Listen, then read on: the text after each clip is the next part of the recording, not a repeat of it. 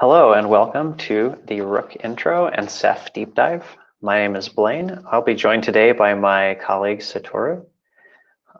Also, keep your eyes open for presentations by other Rook maintainers, Travis and Sebastien. I want to start with the goals of our talk today, starting with a background on Kubernetes' storage challenges, talking about what is Rook, what the background is of Rook with Ceph, and then also talking about the key features of Rook and Ceph. We also released Rook 1.7 recently. I'll be talking about some of the new features there. Satoru will give you a demo, and then we'll conclude with Q&A. Starting with background, what are the challenges that Rook hopes to solve? In Kubernetes, we have a platform that is used to manage distributed applications. These are ideally stateless, but in practice, this is pretty rare. Something requires storage, something somewhere. If we rely on external storage, this is not portable. Often deployment can be a burden. And for day two operations, we need someone to manage it. It may therefore make sense to go to a cloud provider managed service, but then we may be faced with vendor lock-in. Rook aims to help solve these issues, but what is Rook? Like, how does it help solve these issues? Rook makes storage available inside of your Kubernetes cluster. This storage you can consume like any other Kubernetes storage. You make a storage class for it, and then users can create persistent volume claims to get access to that storage for their applications. Rook is an operator. It has many operators available, but generally there will be one operator running at a time, and then custom resource definitions to define that storage and set parameters for it. Rook provides automated management, including deployment, configuration, and upgrades of the storage, and it is fully open source, and it's available to anyone who wants it.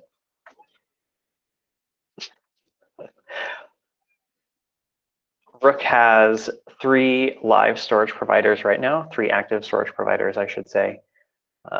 For stable, we have Ceph, thus the upcoming deep dive into Rook with Ceph. We also have NFS and Cassandra in alpha phase. And with some recent changes, we're now able to release all of these storage providers independently, so they don't all have to be released at the same time. If some features still need to be baked a little bit for NFS, there's that time and freedom available as an example. Also, some exciting news. It is Rook's 5th birthday coming up. Rook in November of 2016 at KubeCon Seattle went public with version 0.1. And in that 5 years, we've had 110 more releases. So much of this is due to community support, feedback, and pull requests. And we really just can't thank everyone enough who's come in and contributed to the project. Digging into some background of like now getting into the Ceph deep dive, I want to cover what is Ceph and what are the architectural layers of Rook. How does it work with Ceph? Well, Ceph is our cephalopod themed storage service. And there are a lot of words on this slide, but the TLDR is that Ceph keeps your data safe through scale. It provides the 3 most common storage types that you might want, and that's block, shared file system, as well as S3 compliant object storage. With the architectural layers, we have Rook, Ceph CSI, and Ceph. Starting with the Rook layer that owns the deployment and management of everything else, which is Ceph and Ceph CSI. Ceph CSI itself is the thing that dynamically provisions storage in Ceph and then mounts that into user application pods. And with Ceph, we have our data layer that does all the data protection, data movement. It is really the most of the brains of the operation. I don't want to talk about this slide too deeply. The real takeaway here is that Rook is really just this operator that you see at the top in the middle in blue. All of the stuff in red is Ceph, and there are a lot of components of Ceph running at any given time. Even Ceph CSI, which is a lot more simple, still has a lot of components running at once. And these are what you see in green here. Rook also has some helper daemons of its own, which may be Rook Discovery as presented here. And the Rook operator also manages deployment of those. And again, Rook manages all of this. Really, the Rook operator is the only thing that the user needs to create.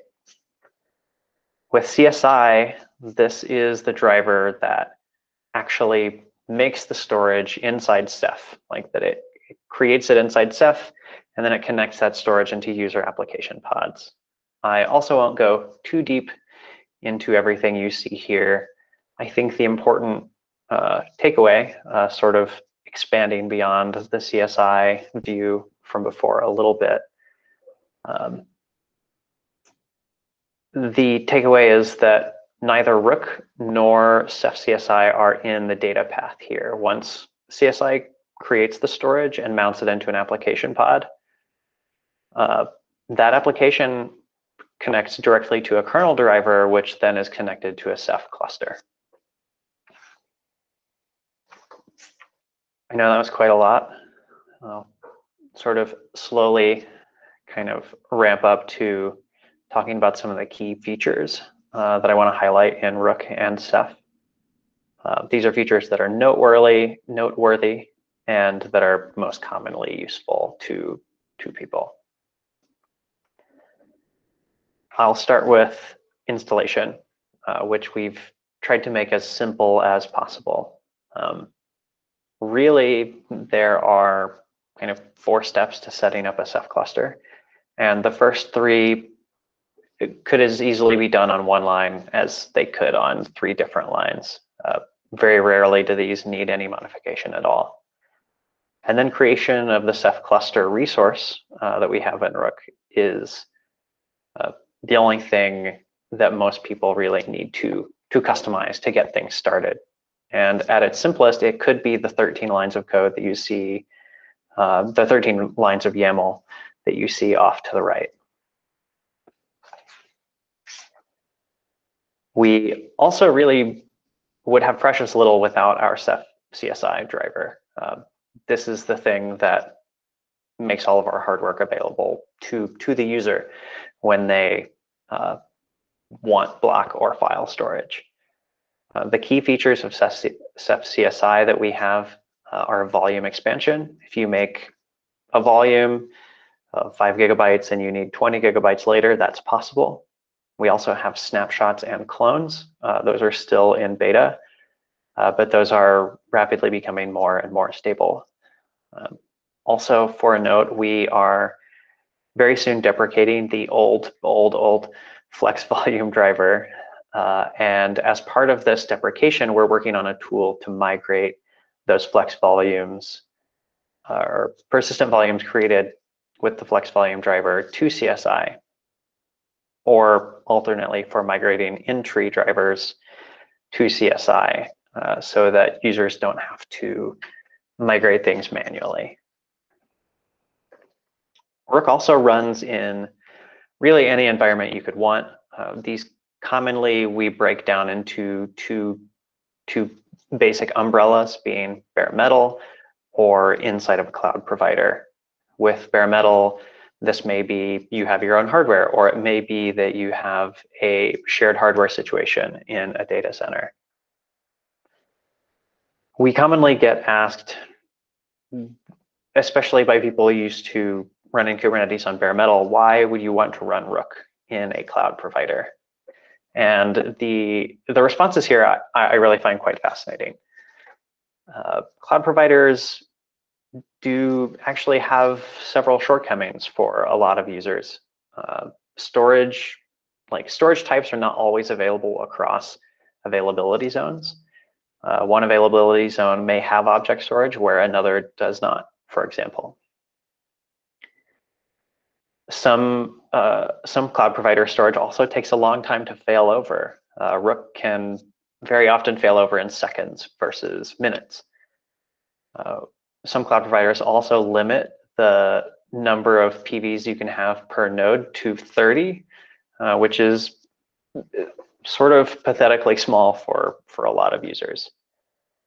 And it may simply be that users want to save money. They can use a cloud provider, they can still use cloud provider storage, but they can use something that has a better cost to performance ratio and to aggregate that together into something that's usable with Rook. The bottom line also, especially for multi-cloud situations, is that a consistent storage platform like the one that Rook can provide can be used anywhere Kubernetes is deployed. And this is like, again, the interface is just using persistent volume claims for underlying storage. There's nothing extra or fancy. It's just make a claim for storage. And in a cloud environment, there's no need for direct access to local devices as we're using a cloud provider's PVCs as the underlying storage in many cases.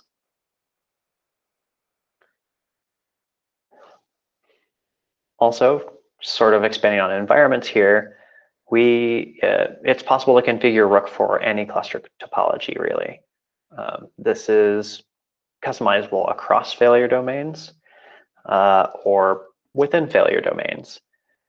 And this really is toward the end of providing a highly available and durable storage. And this is achieved by spreading Ceph daemons and data across failure domains as much as possible. Also, a lot of users want to keep their application pods separate from their storage pods and have a subset of nodes for storage and a subset of nodes for applications, and that's possible pretty easily using node affinities and taints and tolerations.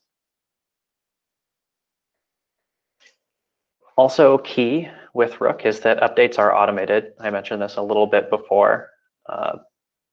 And we can think of this in two parts. There are upgrades to Ceph, and then there are upgrades to Rook. With Ceph, updates and even major upgrades are fully and totally automated. Rook handles everything. I can go from a major release of Ceph version 15 Octopus, for example, to version 16 Pacific, and Rook just does it. Patch updates to Rook, going from version 1.7.4 to 1.7.5 or 6 or 7 is also fully automated within Rook. But if we're talking about Rook minor upgrades, upgrading from Rook version 1.6 to Rook version 1.7 does sometimes require manual work. And this is just because sometimes we need to update the permissions that Rook has, or any number of things, or we have feature deprecations which require a small amount of manual work if users are using those features. A notable feature deprecation I just talked about is deprecating the flex volume, which is very little used anymore even. Feel free to read the latest Ceph upgrade guide here at the link also. Another cool thing that we've had in Rook for a while is the ability to connect up to an external Ceph cluster. Ceph has been around for a long time. I mentioned, or in the previous slide mentioned that it had been around since 2012. And many users may already have a Ceph cluster up and running, and they simply want to use it within Kubernetes. Well, Rook also allows connecting to that external Ceph cluster so that then Kubernetes has access to it. And just like if Rook itself were running the Ceph cluster, users can still just request the storage they want, and it gets created in Kubernetes, and there's no fiddling necessary, no extra administration necessary. We also have been really interested in some of the upstream work to provision object storage buckets.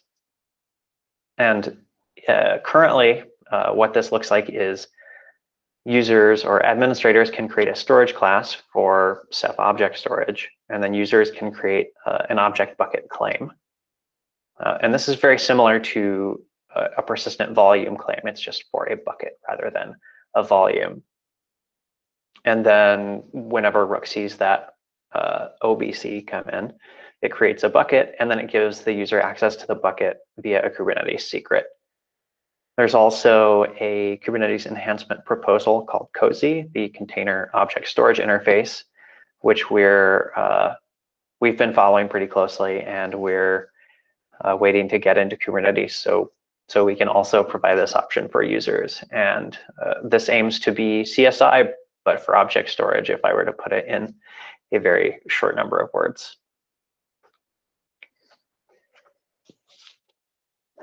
Finally, we have the features with the recent Rook version 1.7 release. This was from August of 2021.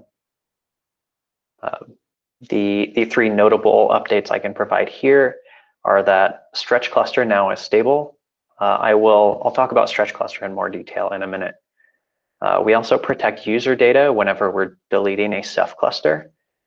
So we don't allow a Ceph cluster to actually be deleted if any other Rook resources exist. And this is to prevent an administrator from accidentally deleting user data that may exist that maybe they just missed, or a user missed the deadline for backing up their data, or whatever it is. We also have continued to add support for mirroring file systems from one Ceph cluster to another. We now have full support for this, at least as far as the Ceph project is concerned. We do have a note that this is still a newer feature in Ceph, and it is still considered under testing. So I promised I would get back to Stretch Cluster. Many users want to run Ceph in multiple failure domains. This allows us to actually have the better disaster protection that I mentioned. And most commonly, this is really either 2 zones or 3 zones. We really don't see more than 3 zones terribly often. The problem with clusters in 2 zones is, how do we maintain a quorum if a zone fails? Because by definition, quorum has to be more than 50% of the daemons in quorum for Ceph, that is the Ceph monitors. Well, the solution that the Ceph project has come up with is to have a 3rd zone acting as a minimal tiebreaker. And I would encourage you, if you're interested in these scenarios, to look at the Ceph documentation about this. But I will also briefly talk about what this looks like visually. We have 2 primary zones, and this is in our example where all of our user applications live. This is also where all of our Ceph storage lives. And this is where most of the Ceph monitors are going to live. We have the 3rd zone on the right, which is a monitor that exists as a tiebreaker just for the case of a whole zone going down. We still can have a majority quorum. And this is still what it looks like during normal operation, but what this situation really cares about is failure. So imagine that one of your primary zones goes offline. Maybe you live in Houston, Texas, and there's a hurricane, and now your data center is under 3 feet of water. True story, this actually happened to me. With this tiebreaker zone, there are still a majority quorum of 3 out of 5 nodes. And Ceph has protected all of your data. All of these OSDs in zone 2 still have all of the data that exists, and it's still available. Kubernetes, because it's Kubernetes, will reschedule any applications from zone 1 into zone 2 once it realizes they're failed. And now, after some surprisingly short amount of downtime, ideally less than 15 minutes, all of your applications are still running. And most people in the outside world are not aware. They don't have to know that your data center in Houston just got flooded. Okay, I think I've talked long enough for now. I'm going to pass to my colleague Satoru, who's going to give you a demo of what it is like to install Rook. I'll have a demo to create a simple Rook Ceph cluster. I'll use these two softwares. There are two types of Rook Ceph clusters. The first one is host-based cluster, and the second one is PVC-based cluster. Host-based cluster is suitable for simple cluster, especially if you use all nodes and all devices for Rook Ceph cluster. But Ceph cluster resources get complicated if not all nodes and devices are used. At first, you should list all nodes and all devices for clusters, used for clusters. As for PVC-based cluster, you are free from describing hardware configurations like this. And then you should specify only two fields, the count field and the volume claim template field.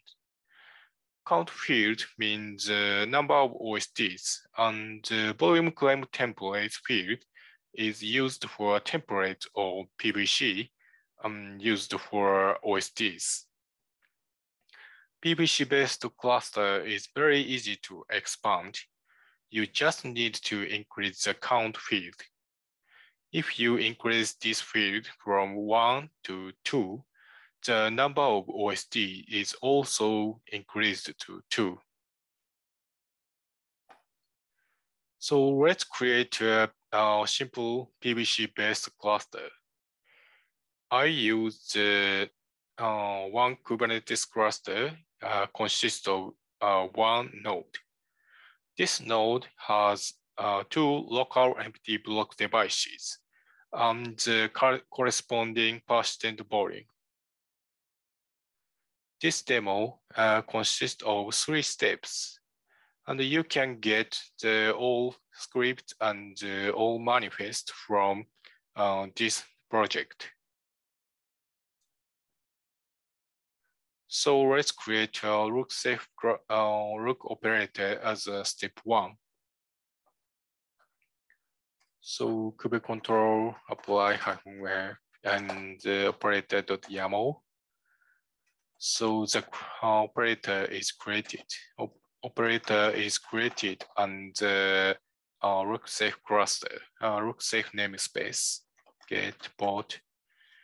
Okay, the Rook Ceph operator operator port is already running. So the second step is create a Rook Ceph cluster. The manifest is in the cluster on pvc.yaml.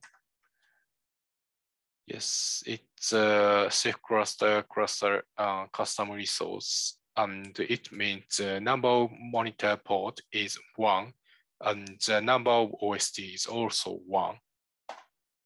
So let's apply this manifest. Right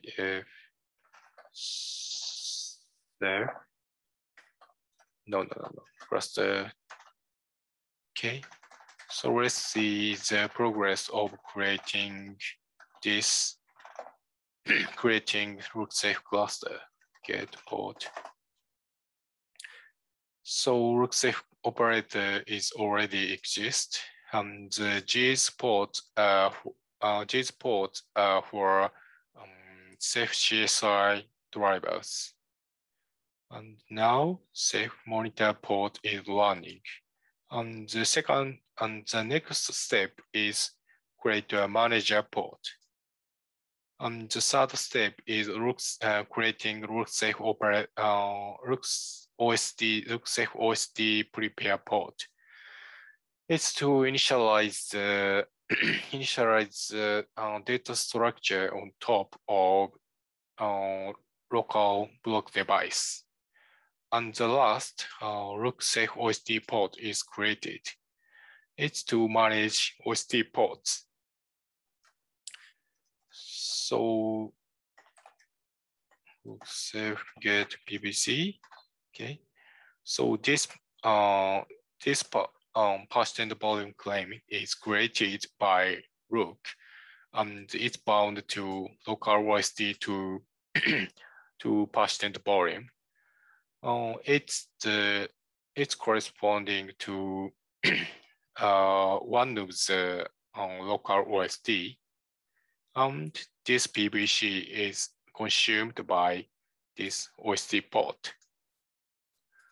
So let's confirm the status of Ceph cluster. Rook Ceph tools. Apply. No, toolbox port. Okay. On the Rook Ceph exec Rook Ceph tools.